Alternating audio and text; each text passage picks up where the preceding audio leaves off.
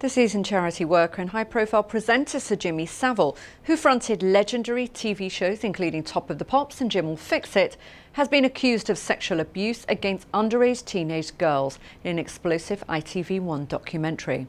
Several of the alleged victims speak on the programme, explaining how the abuse took place in hospitals, schools and BBC buildings.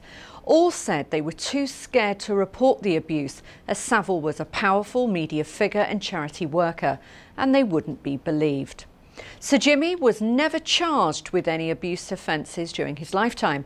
However, allegations were reported to Surrey police, who released a statement which said Savile was interviewed in 2007 over offences which were alleged to have occurred at a children's home in Staines in the 1970s.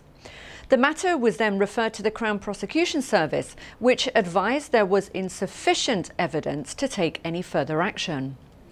But rumours always circulated in TV and media circles. Children's campaigner Esther Ransom said she believes the 5 women who made sexual abuse allegations against Sir Jimmy Savile, while broadcaster Paul Gambaccini has claimed Mr. Savile used his charity fundraising work as a lever to prevent his private life being exposed. ITV has defended the documentary despite an angry reaction from the late DJ's family.